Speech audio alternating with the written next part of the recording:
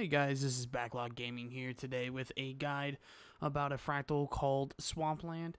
Now, this fractal is going to be your most common fractal that people will run first in the first tier because it is the quickest fractal that they are able to do this. So, basically at the start of this, there's going to be 3 wisps that spawn around the map that you can already see people running to the middle. Now, the object of this that I was doing was taking out traps and basically trying to be the person to absorb those knockdowns and whatnot to make it easier for my teammates to complete that section of it.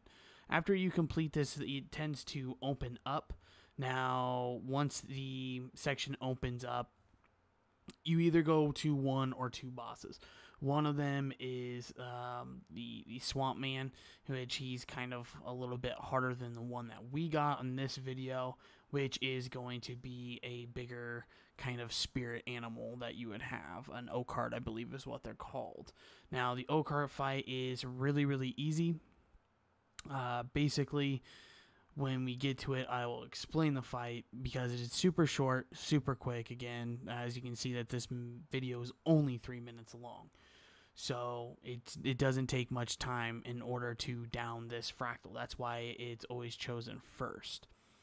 So that's basically what we have going on here is people doing the countdown, doing the wisp, getting the wisp to the three things. It's really key that if you are communicating with people or you're a pug to let the person know that's last, that they actually what tree to put the wisp in. That makes it way easier so they recognize, hey, I need to go to the middle. So here we see the passageway opening up. Now when this happens, you don't know what your next boss is going to be. So it's kind of a surprise once you get there and get to where you're going to see what you're going to be up against. So again, very short fractal, guys. Nothing here that you should struggle with really, especially if you get the Oakheart boss instead of Swampman. So Swampman can teleport and do a lot of damage, and he can be frustrating at times. But hopefully you luck out and get Oakheart. So there's the Oakheart in the middle of the screen that you're seeing right now.